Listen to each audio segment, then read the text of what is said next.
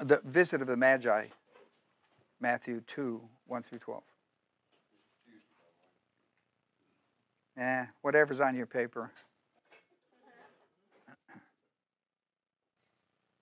Yeah, I know. That's the only problem. Yeah. Yeah. I don't know. I've had so many calls over the holidays with people, but have I told you we prayed for my Aunt Nancy that's in Florida. She fell and broke both hips and has a UTI and pneumonia in her lungs. And I called our family, and we all got into prayer over the thing. And they called in a specialist. She's 84. They called in a specialist the next morning. They said they wanted to do surgery right away, and they said, well, we'd like to take are we confident and all that? And they said, well, in the morning we'll do surgery. The family brought in a specialist, and he went, I don't think that's it. I don't think that's, and so they went and did MRIs and things like that, really took a look at all this. And she didn't have, originally they were going to do surgery on 2 broken hips, and neither one were broke. Whoa. Is that not a miracle? And, but she still has pneumonia in her lungs and still has a UTI, but that explains a lot of the reasons why she fell. And, but she's in pretty good shape, but I'm telling you, boy, what a ministry flew through my family. Everybody, well, stupid doctors and everything. Now it's an answer to prayer. That's God's intervention. As an answer to prayer. You can look at it any way you want to look at it. People look at it a whole lot of different ways. But I got a call that she was, at 84 and you broke both hips and got pneumonia. And so I tried to prepare the people, and I said, look, let's just sleep on it. Let's just pray for complete healing. Let's just sleep on it and let them decide in the morning what they're going to do. Then we'll shift gears. And oh man, and so everybody wants to go, well, stupid doctors and everything, and I go like, people. And I thought about the disciples. They always want to show me one more miracle and I'll believe. No matter how many he showed them, give me one more. Just one more miracle and I'll believe that you're the real deal. That's kind of the way we all live in it. One miracle to another, and no matter how many he gets us, if we don't want to believe, we just do not do it. So you might thank the Lord for that and pray for her continual healing. And then today, like many of you might know, hospice is once again called in on Linda Simmerl, and they think it's just a matter of a few days. But listen, I can't tell you how many calls this Christmas I've had about this. More than one. And I just got where I just go like, forget it. Let's just. I'm just into miracle. I'm just like into miracles of this Christmas. So I just about believe everything. So, but be much in prayer for that family. That's the main thing. Going out to visit them tomorrow. Put my eyeballs on it.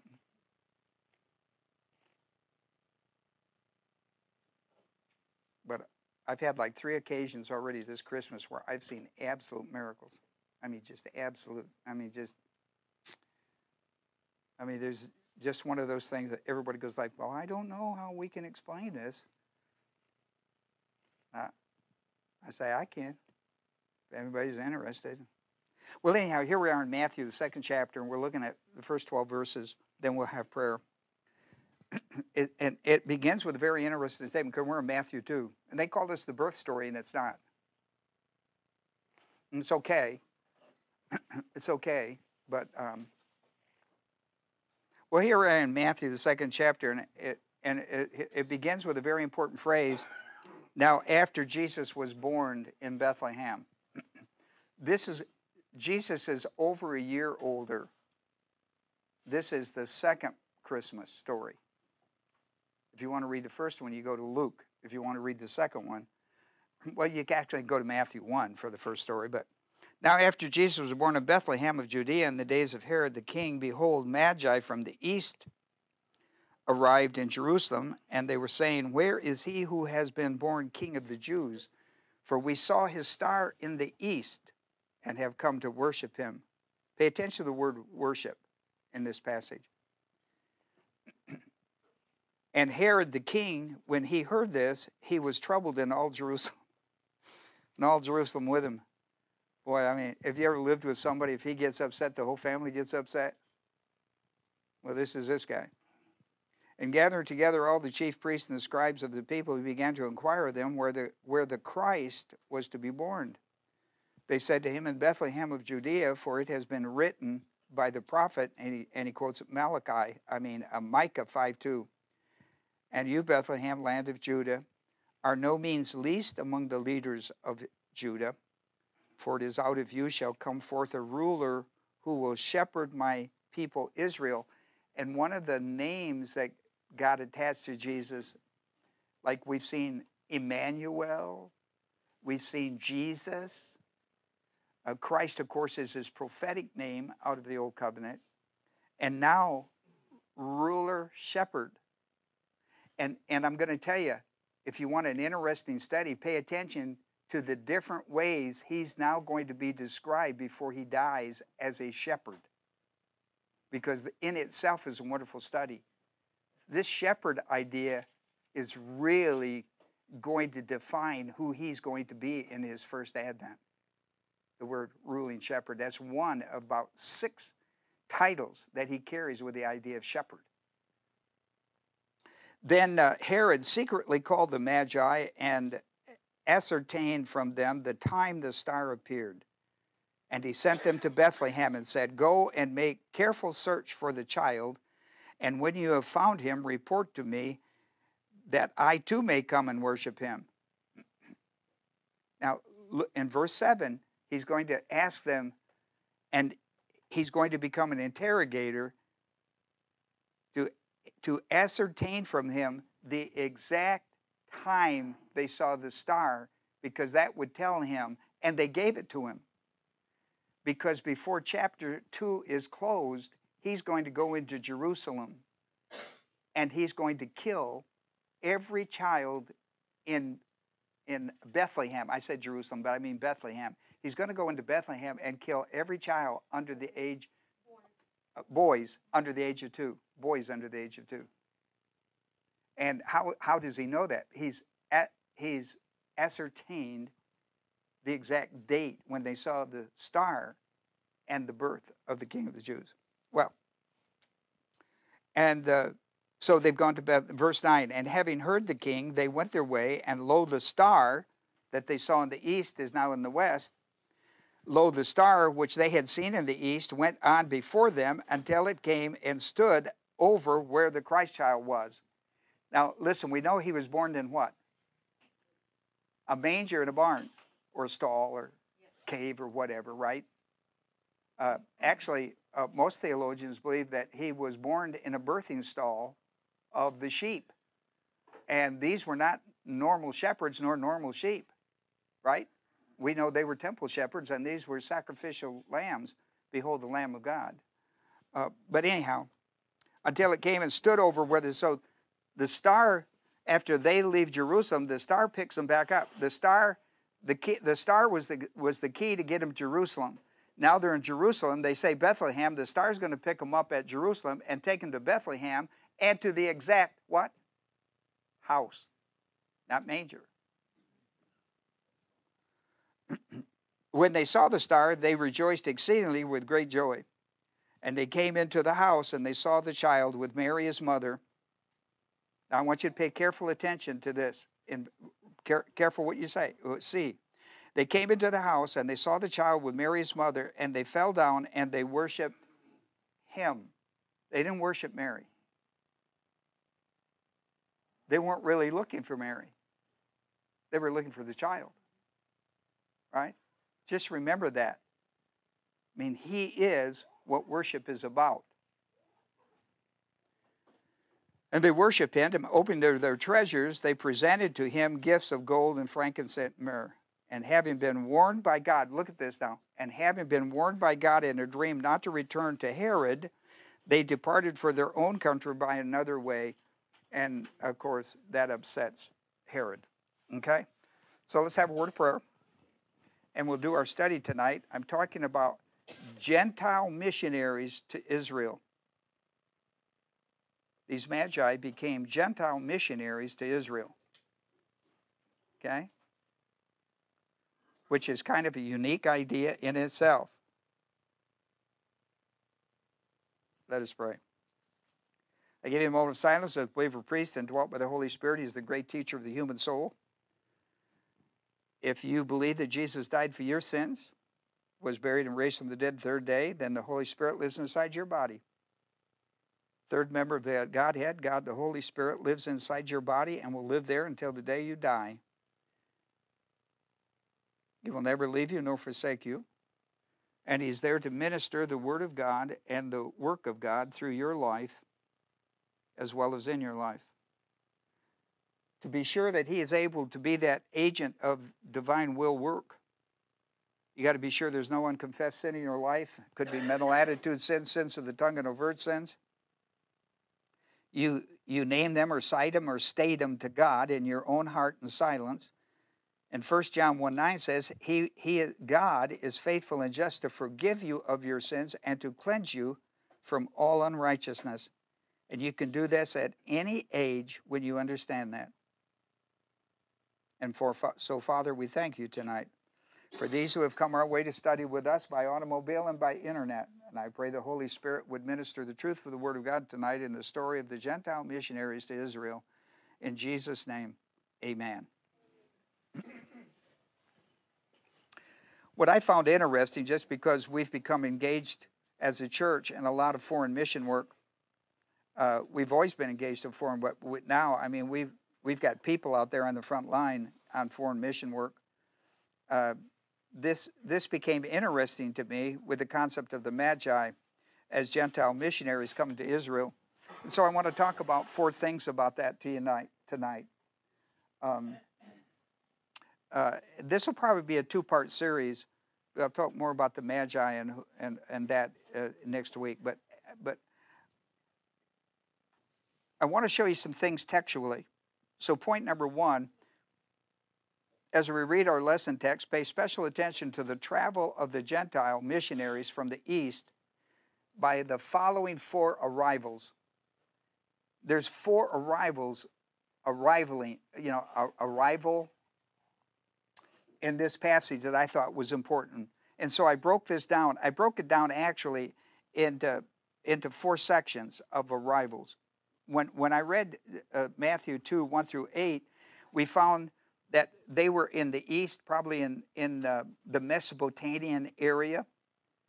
And this is a huge travel. This is several months. I mean, this is not like get on an airplane and fly there like Rick did, and you're there in how many hours? 3 hours. I mean, that's 30. I mean, that's pretty amazing when you think of the distance. And how much of that was layover out of that 30? Yeah, and about 12 of it's layover. I mean, nearly half is layover. So this is probably a 4 or 5 month journey for this, and it was a large group. You know, they talk about the 3 wise men, but this is a large group that came in there. And so, I mean, Ezra talks about this journey and puts it in that's why people believe it's 4 or 5 months, because of Ezra. But they arrived, and the whole thing started by seeing a special star in the east. And when they saw, and these are astronomers, and so when they saw it, this special star, that was a religion. I'm going to talk more about this later, but this was a religious thing, and had been influenced to be able by Daniel. Daniel was part of this group. In Daniel 1, for example, he was declared 10 times wiser than all of the astronomers and all of the people involved in divination in the nation, which was a religion. An old one, too. 10 times wiser. And his influence, like Joseph's influence in Egypt, they were part of this cult, too, part of that religion, had an enormous influence because of God. I love the way Daniel, every time they called Daniel in because they couldn't figure it out, you know the first thing he told them? Every time, you know, I don't care how many times he appeared before the king and the king, I don't know what's going on, my people, they don't know squat, what we gonna do? He would say, listen, I may be able to help you only if God will help me to help you. He made that clear every time. He made it clear. This comes from doesn't come from your God system. This comes from another God system. And my God, if he wants to tell you what this is about, then I will listen to you and I will tell you what he told me to tell you. But you've got to understand that. Isn't that something?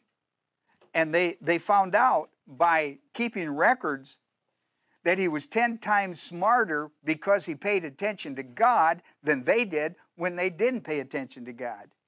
I mean, 10 times smarter than the smartest is pretty smart. 10 times wiser than the smartest. So, but and the Babylonian people were not, you know, the Mesopotamian people weren't dummies, unless they didn't believe. Then none of us are smart. But anyhow, so they see the star, and based on their forecasting of it, and based on the influence of the prophecy that Daniel was able to tell them, of the star of Jacob, which comes from Numbers 24:17. And so they had this background. When they saw that special star, they went, wow, the King of the Jews has been born. And so they packed up and headed out. Why do they care? Now listen to me. Why do they care that a king of Jerusalem has been born? Why would they care? Because they understood that this was going to be the Savior of the world, that this was going to be the King of kings and the Lord of lords. Where did they ever get that idea?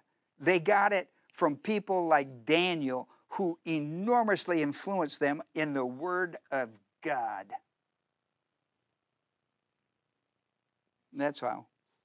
Well, they arrive in Jerusalem in the first 8 verses. They talk to Herod because that's the capital. So they go talk to the top guy to see if they certainly they must know. He said, well, wait a minute. Let me ask my guys. Because he don't know. He's got the Bible, but he doesn't read it. If he'd have read the Bible, he could have known something was up. They didn't know what's up. The people that didn't read the Bible, but somebody else read it to them, they got it. That's interesting. So they run out, they come back with information, and they say, well, listen, Christ is supposed to be born in Bethlehem. So he comes back and says, Christ is supposed to be born in Bethlehem. Before you leave, though, let me get the exact date because I need this in my records. So he gets the exact date and timing of it. And so he says, go find Bethlehem. You take a right and just go to the end of it, the road. Anyhow, as soon as they leave, the star appears in the west this time, right? They've gone from the east to the west. Last time they saw the star was in the east. This time they look at the star, it's in the west. That's an unusual star. That's an unusual star. UFO, that's probably, that'd have been it, wouldn't it? I was an unusual star. And not only did it pick them up, but listen, that star took them right to the house. Took them right to the house. And so when we read verses 8 through 10, it's all about the King Star. It was called the King Star. I saw the King Star and I've come to, the King's been born. In verse 11, we've arrived in Jerusalem, now we've arrived in Bethlehem. When we arrive in Bethlehem, we don't know what house. right? So at our Christmas, that's all right. Listen, that's my man. Well, we made sure Santa didn't pass our house. You know what I mean? So we always had a way to make sure, and nobody go to bed unless that certain light was there. Well, and so they have that star. They arrive at the house of the Christ child, and look what they're going to do. They're going to worship. Now, I want you to pay attention to this word worship for a minute. You're going to find this word, listen, it dominates a passage. When a word dominates a passage, you pay attention to it. The word worship is dominated in this. We have not heard this word. We're going to hear that, listen, and I'll tell you, this is the first time you're going to hear this word in the book of Matthew. And listen, the second time you're going to hear this word used in context is in Matthew 4. Matthew 4 dealing with the temptation of Jesus in the wilderness where the devil wants him to what? Worship him. You can find that word again. It's just a real interesting word. It's made up of two Greek words. It's the word pros, meaning face to face, and kuneo. Kuneo comes from the word dog, if you look the root up. That's probably not a good idea, but it's a dog licking your hand, a master's hand, or licking your face, you know. If he doesn't know you, he bites you, and if he does know you, he licks you, right? He wags his tail, and if he's going to eat you, the tail goes straight out, doesn't waggle, right? And we're not going to mess with that dog. He sticks his, we're not doing that. So, but here's the word worship. It's found in verse 2. We've come to worship. It's used in verse 4. King says, in other words, 2, then worship in 4, and then the king gets involved in it. Then they get to the house. They've come to worship. Look, it's in verse 2, it's in verse 4, it's in verse 6, it's in verse 8, it's in verse 11. And they've come to worship the ruling shepherd, the king of Israel. Okay? Listen, the context of this word worship is, how do you know? Sometimes this word worship is used in a lot of funny contexts. Like Satan says, I want you to worship me. And so this word is really important. The proskuneo means it's the word, kuneo is the word to kiss. And pros is face to face, and it means to be able to kiss somebody face to face. Let me tell you what that represents. It represents a relationship, right? Right. It's a relationship. It's a relationship. At least I got one person paying attention. Let me show you the background to this word worship. Let me show you the background. Now, the background is God Himself, but the background to this, I'm going to lay out a path. This is not in your scripture, so I want you to write this down if you're interested in this word worship. I want you to write down Exodus, the 12th chapter, verses 21 through 28. That's the passage on Passover. And verse 27 is going to be a key verse for you.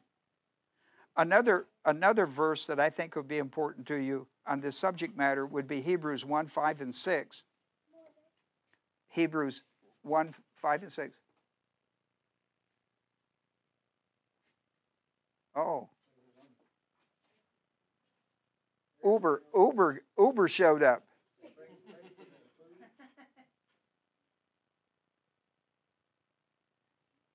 Grandma, are they going to have enough? They got enough to go home with?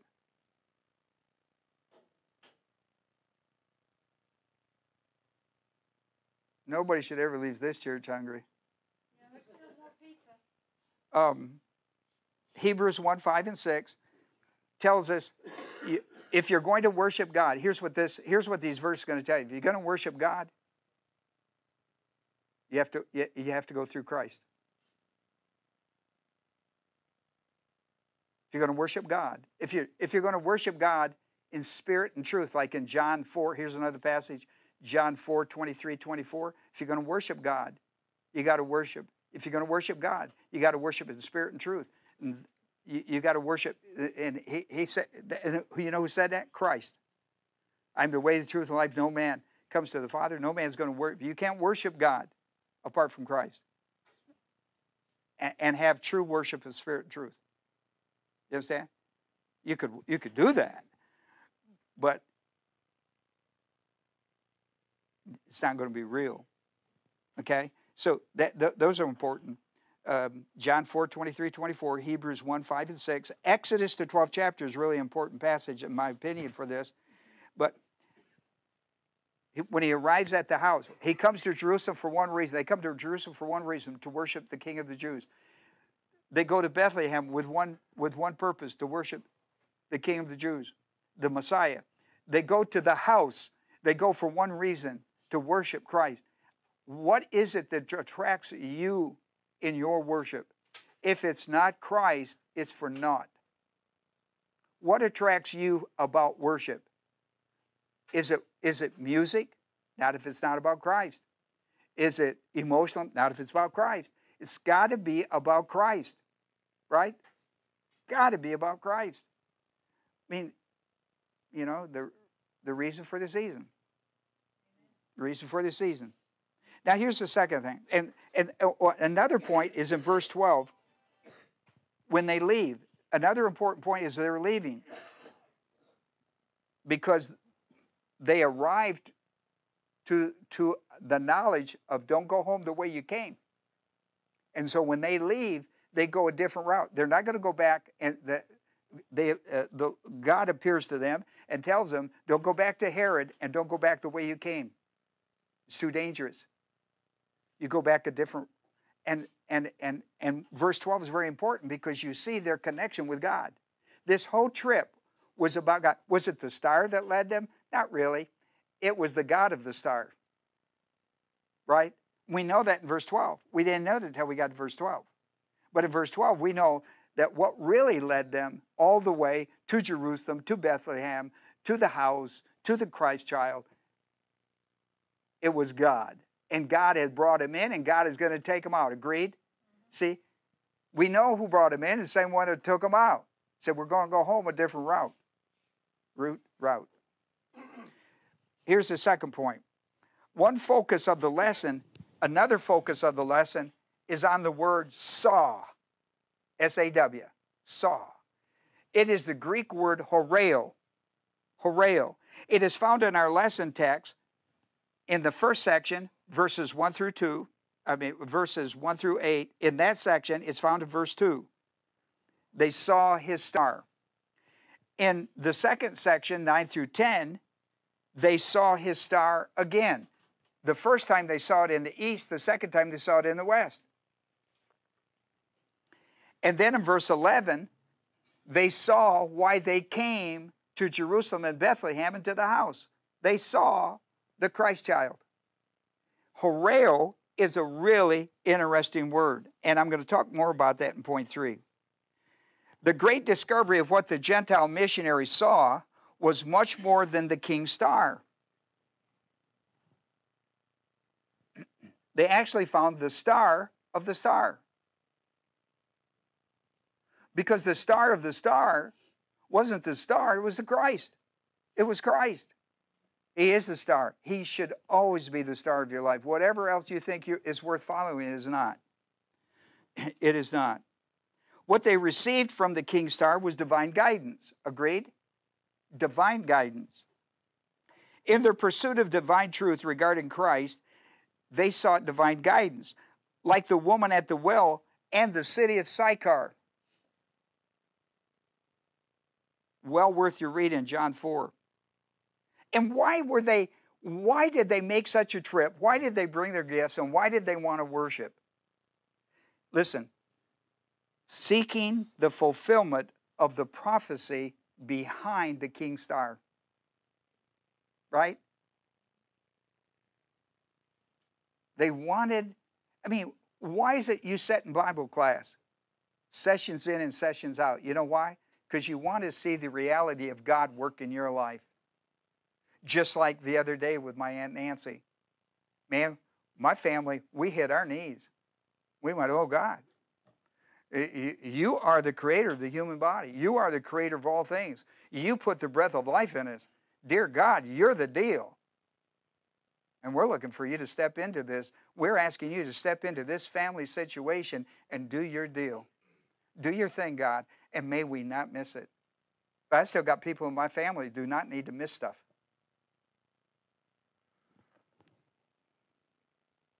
And I'm okay if he doesn't or doesn't, because I know God is real, and I know if he doesn't, then he's got something else bigger, and I want to see that too. Whatever's going on, I want to see it.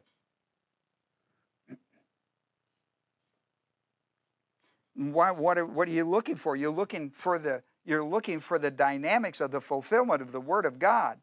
Is God true to His Word? Will He do? Will He show up, and will He do what He promised me? I wouldn't follow God a week if He wouldn't do that in my life. I was the most distrusting person in the whole wide world. And the last thing I wanted to do is get connected to some phony baloney religion. I had enough problems with my life without adding that. If Christ hadn't been the real deal, I wouldn't be here after these many years. I wasn't looking for religion. I wasn't looking for anything. God found me.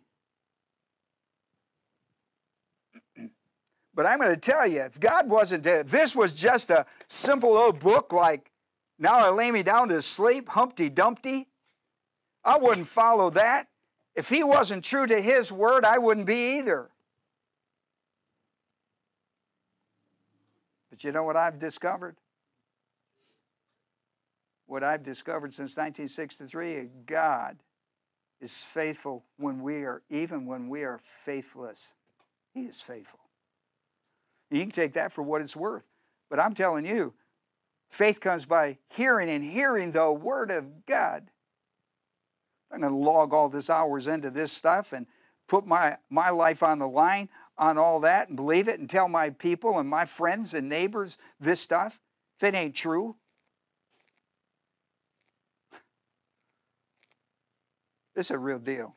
I'm telling you, this is a real deal. I stepped out of atheism into Christianity. This is the real deal. All this, I'll tell you, phony baloney is the world. Phony baloney is the world. That's phony baloney. This stuff is real. But listen,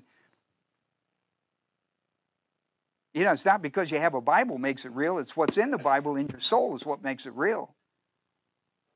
I don't know how people get by. When I got that news the other day, the first thing I did was have prayer on the phone, and then when I hung up, I called all my family. I circled the wagons. I called my family, all the kids in my family. I said, look, here it is. Pray this thing out. Oh, what's happened to us as a people. We used to pray things through. We used to pray them through. We prayed it. We hung on to God until there was nothing else left. Until He was enough. I mean, now we live in an instant. If He's not there right there, we let go. And God's a real deal, people. There is always, listen to me, in the directive will of God, there's always three things that have to line up in divine guidance. You want divine guidance out of the directive will of God? Faith comes by hearing. You want faith to work in your life? Three things. You always look for three things to line up in your life. The geographical will, there's a right place. The mental will, there's a right way to view it. And the operational will is the right timing in the directive will of God. The geographical will, listen, here it is. The word where. Now, I want to show it to you.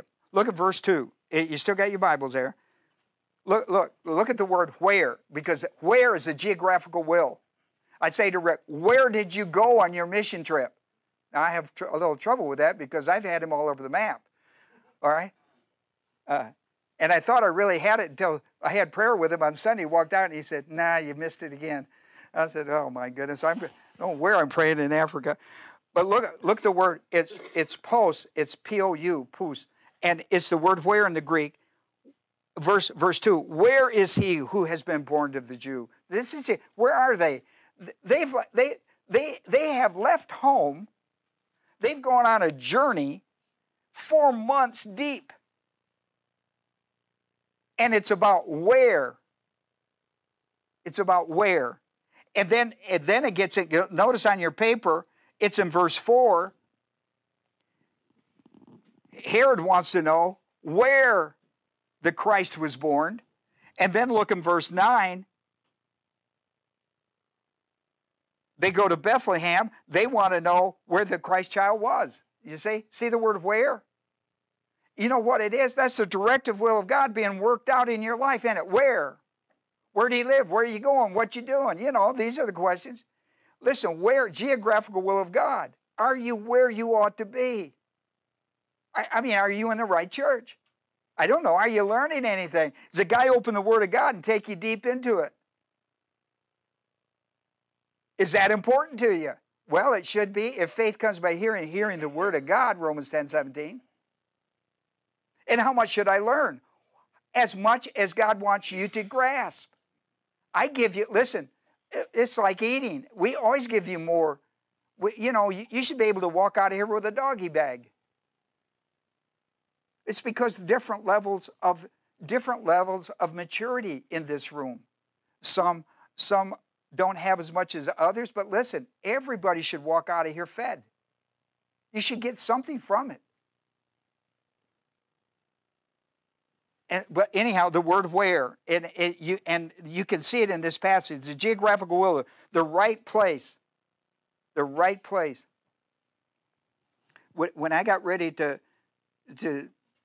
become a pastor of a church, I mean, I did all kinds of interviews all over the United States because working with Mr. Graham. How did you settle down in Birmingham with thousands upon thousands of churches? The last thing, by numbers, that when I looked at the number of churches in the Jefferson County, the last place in the whole wide world I thought God would ever send me would be Birmingham. I went, dear Father, there's a church, there's not just one church on every corner, there's 2 or 3.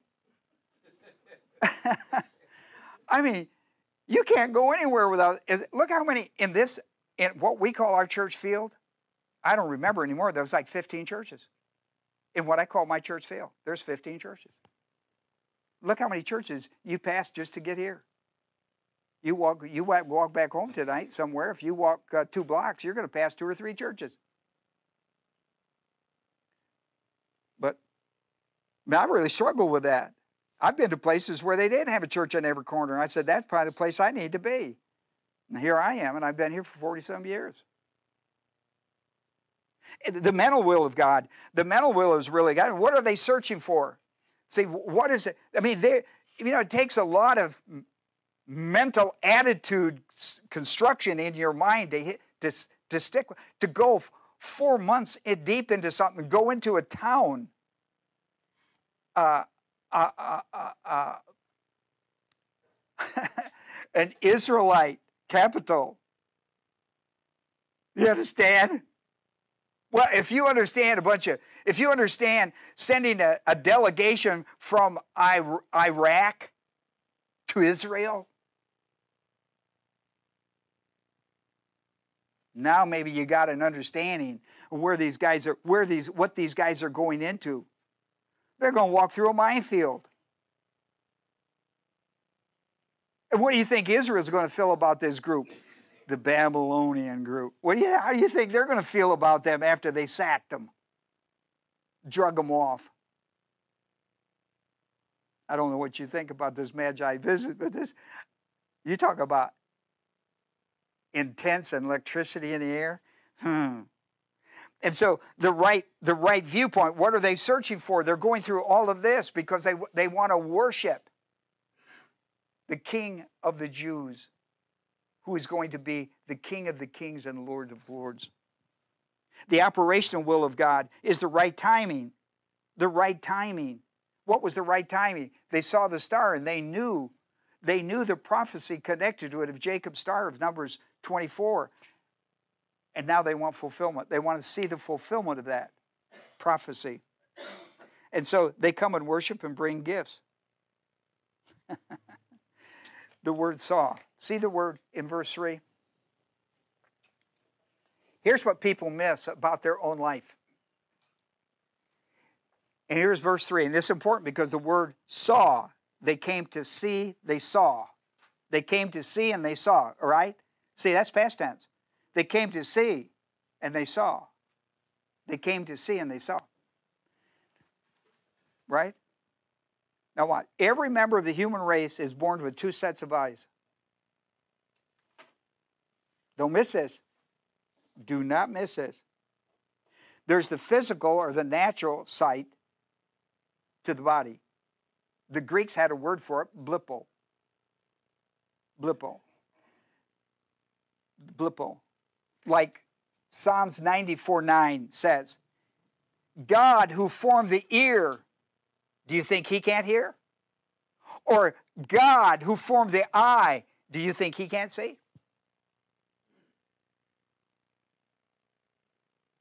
So we learn a couple lessons from that, don't we? All right?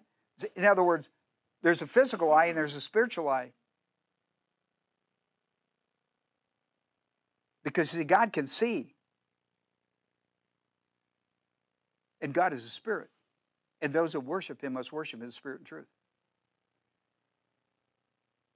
God who formed the eye, is there not another sight that he's interested in you finding? Yes, God. Because when you find God, you find spiritual sight. And so there's the idea of Psalms 94:9. And then there's a physical sight and there's a spiritual sight. The spiritual sight to the soul. For example, Paul picked this idea of Psalms 94 up in 1 Corinthians 2. So let's go there. 1 Corinthians, it's a very famous passage. But I want to show it to you in context of where we are. 1 Corinthians 2. 1 Corinthians 2, 9 and 10. You'll know it when you get there.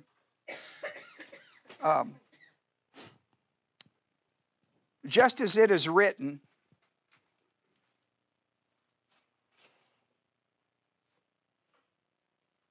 if you have a study Bible, you're going to see that he's opened up the prophecy to you.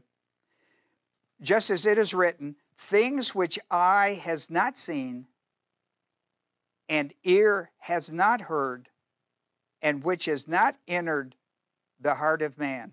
Now watch. When you describe the ear, the eye, and the heart, that's perception. That's perception. That's perception. Which has not entered the heart, that's comprehension. See, there's a mind and there's a heart in mentality. There's a perception and comprehension. You can have perception and not comprehension, but if it's in your heart, it's comprehension. What you've perceived has now become a truth. What you were told is true is now believed to be true in your life. You understand that? Well, that which the eye has not seen, the ear has not heard, and has not entered the heart, all that God has prepared for those who love him. For to us, God revealed them through the Holy Spirit.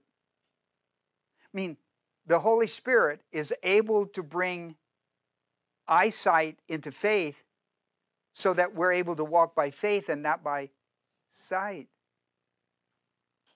The Holy Spirit does that.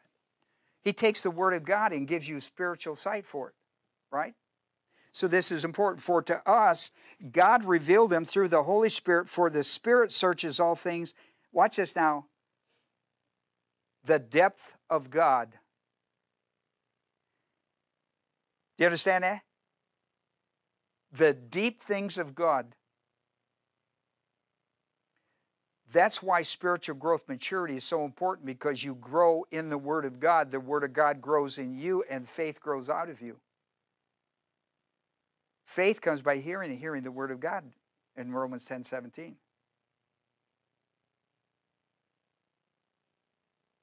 And it starts at a little root, and a little tree comes up. Then as the tree grows and develops, it branches into all kinds of stuff, and the tree gets big, and the branches get a lot, and the birds hide in them, and yeah. That's called spiritual maturity of the Word of God in your life, working out of you. So this is important. Two sources. Listen, there's two sources of soul sight. There's two sources of soul sight. There's divine viewpoint that comes from the Bible, and there's cosmos diabolicus that comes from the devil.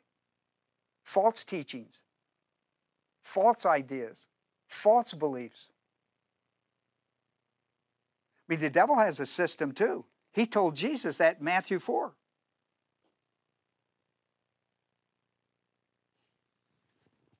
He told him, you believe me, I'm going to give you the highway. Broadway, playing Monopoly, that whole street's yours. I'll give you Broadway. Give you that whole street. Even the jail that goes with it. Divine viewpoint, that's the faith system, and cosmos diabolicus, that's the sight system.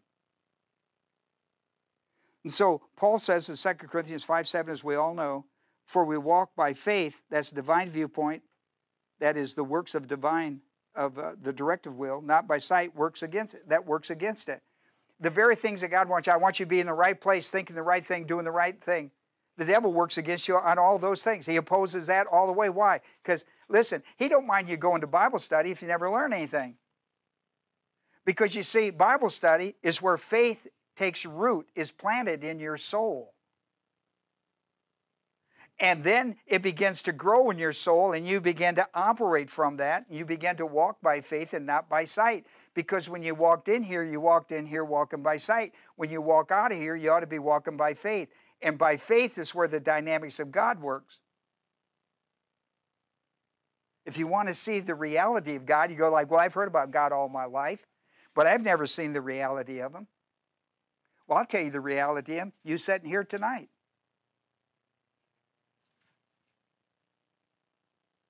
Who would have ever believed that Robert would be sitting in Bible study under my teaching? You talk about a Christmas miracle? It's Robert. Robert has put more faith back in my soul than you could possibly imagine. Robert. Robert has been one of the great Christmas gifts to me from last year to this year. Has been an absolute gift to me as a pastor. That's the real deal. That's how I know God lives. That's how I know God is real. It amazes me to watch Robert come in and sit down, because he knows he's in the right place with the right people. And his desire and hope in life is to be able to have some of this rub off on him and get his life back into some kind of order. And it's going to happen. Robert, that is for sure, buddy. That is for sure. But he's been my gift from last Christmas to this Christmas. Robert's been my gift from God. It's been an absolute point of encouragement to my life. Here's a great verse for you. Ephesians 1:18 and 19. Listen to what it says. And here's your spiritual sight. I pray that the eyes of your heart. See, you have eyes in your heart, but they need to be opened. So you have you're born with two sets of eyes. Two sets of eyes. And this is important. I pray that the eyes of your heart might be enlightened. That's divine viewpoint thinking. Might be enlightened to see that God has a light shining on you. The world doesn't. Oh, the world will shine it on you until they have you in the palm of their hand, and then they take the light off of you and make you a slug. Then they tell you what a loser you are. Before then, oh, you're the hottest thing in town. Oh man, you're this and you're that. As soon as the devil gets you in the palm of his hand, he tells you you're the worst loser. You're not worth spit. Now tell me you don't know that. If you don't, then go downtown and work a little bit. I pray that the eyes of your heart might be enlightened. Watch this. So that you may know. Watch the three whats. Here's what God promised you. I will enlighten your soul. I will enlighten it. If you'll pay attention to me, I will enlighten the eyes of your heart so that you may know these three things. And here they are. Listen what he'll teach you. What is the hope of his calling? You know, this is interesting. I'm working with a guy who is 84. 80, let's see. 80, yeah, I guess, in Michigan right now. I'm tutoring him. I'm mentoring. Lutheran.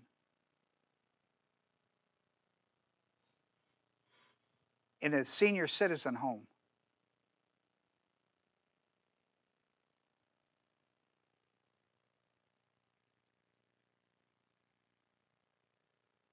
Says, What's his name? Bob. Bob Kirk.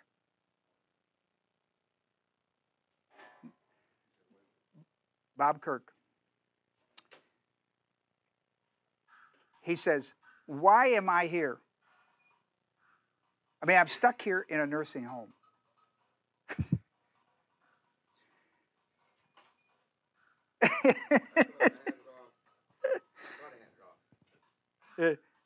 Just throw it onto the floor. It'll be off. He says,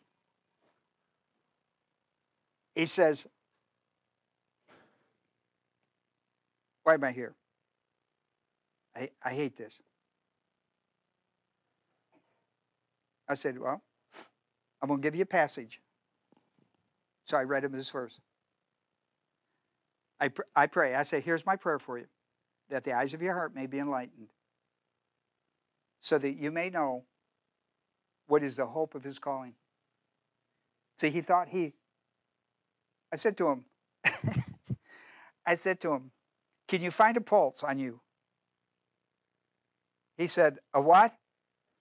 I said, can you find a pulse on you? A pulse? Yeah, is your heart beating? He went, oh.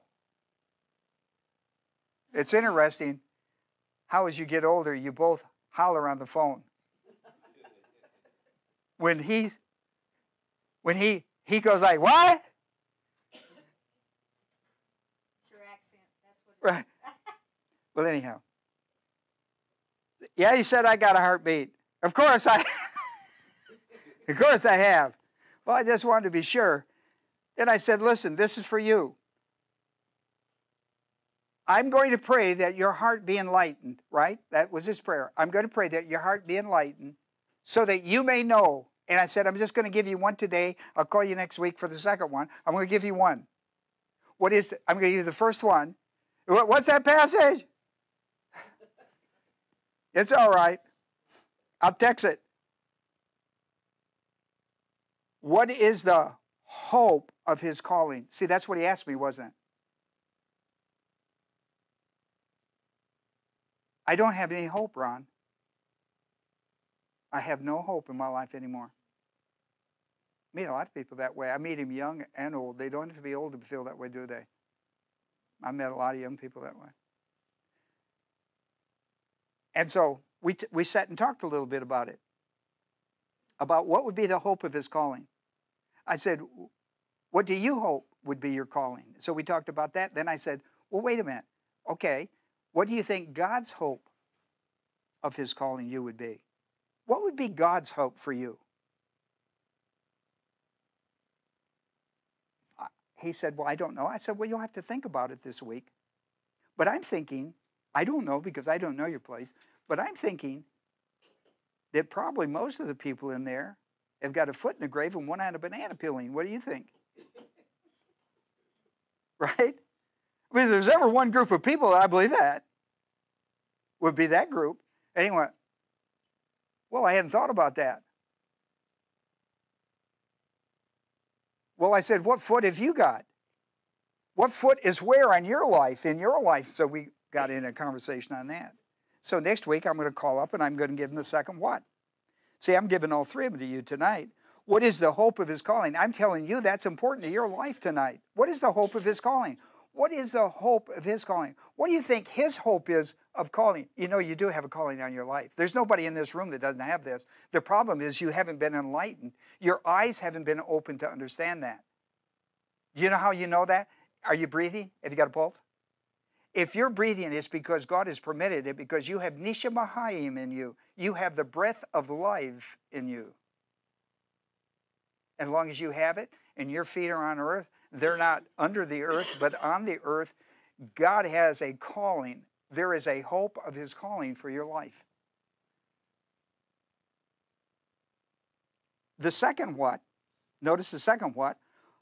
This is, he's going to get real excited with this next week when I call him. What are the riches of the glory of his inheritance in the saints?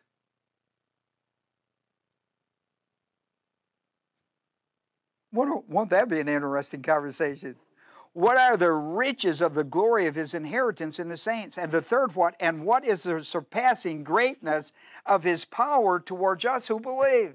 It has nothing to do with your circumstances in life. It has everything to do with your eyes of understanding, having your eyes open to be enlightened to what God has you. Have you got breath? Have you got a pulse? Then God has a purpose. He has a calling. He has the riches of inheritance upon you. He is the surpassing. He wants to show you the surpassing greatness of his power in your life. When I get there, I'm going to tell him, you know what, Bob, you can shut the lights off and people could walk in your room and say, whoa, it is so bright in here. You might have to get a pair of sunglasses and keep them by the door and tell them, hey, put on your glasses because you just walked into a room full of light. Aren't you glad that I don't call you and talk to you? Well, point 4, and I'm going to hurry through this because we got to quit. Grace salvation is designed, listen to me, grace salvation is designed to spiritually open blind eyes of the soul. Isaiah 42, 6 and 7. Watch this carefully. I underline key words. I will appoint you as a covenant to the look. I will appoint you as a covenant to the people, as a light to the nations, to open their blind eyes. This is picked up in Acts 26:18, talking about salvation. Salvation is about opening the eyes so that they may turn from darkness, the cosmic system, to light, the divine system, and from the domain of Satan to God, that they may receive forgiveness of sins and an inheritance, there's our idea, and an inheritance among those who have been sanctified by faith in Christ. Isn't that powerful? When you read the story of the blind man, you get to see 2 miracles. He was born blind, physically and spiritually. He meets Jesus. Jesus opens his physical eyes. They meet again the second time, and he gets saved, and he opens his spiritual eyes. Isn't that interesting? 2 miracles in Christ. One, blind from birth. We all are blind from birth. Listen to 2 Corinthians 4, 3 and 4. Even if and it's a first-class condition, it's true, even if our gospel is veiled, it is veiled to those who are perishing. That's the unbeliever. In whose case the God of this world, Satan, has been blinded in the minds of the unbelieving ones so that they might not see the light, that is the light of the gospel. And this word light here is unique. It's unique in its Greek structure. It means to shine forth the enlightenment.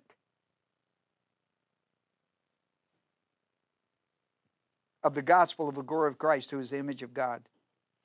The Magi have come from the east to worship the King of the Jews as Gentile missionaries to Israel.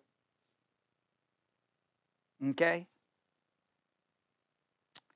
Isaiah 49:6, he says, it is too small a thing that you should be my servant, to raise up the tribe of Jacob and to restore the preserved one, that is the pivot of Israel. I will also make you a light of the nations, the Gentiles, so that my salvation may reach the ends of the earth. You know what that's talking about? That's talking about Christ. And you know what the writer, before Jesus leaves, is going to give you Matthew 28. You know what he tells you to do? Go out of, leave Israel and go to the nation, go to the Gentile nation. You know how this whole thing started? Gentiles came to them. Well, let's have a word of prayer and we'll release them, and then we'll have some personal prayer here before we leave tonight, if you've got the time. Let's pray. For those who have visited with us tonight on the internet, as well as those in our congregational teaching, we pray that you would take, I would pray that your eyes might be enlightened. That your eyes might be enlightened.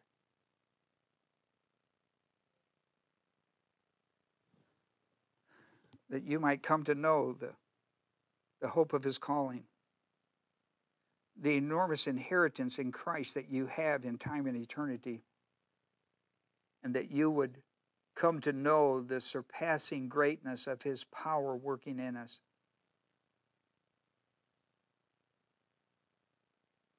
This is the miracle of Christmas. Christ is the miracle of Christmas. To go through this Christmas and not have your spiritual eyes aware of the miracle of Christmas. The Magi saw it.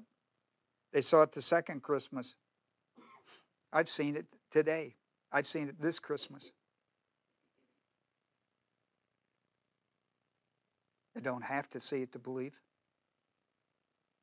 I believe to see it.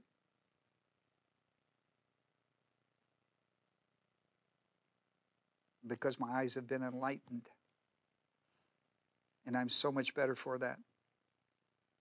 And I pray for that in my life. And I pray for my people here. I pray for those on the internet. I pray that your eyes be enlightened to the awesomeness of what God has provided in the package of salvation. The moment we believe that he died for our sins, was buried, and raised from the dead the third day, we enter into an enormous relationship with God as our daddy. And we're so thankful for it tonight in Jesus' name. Amen.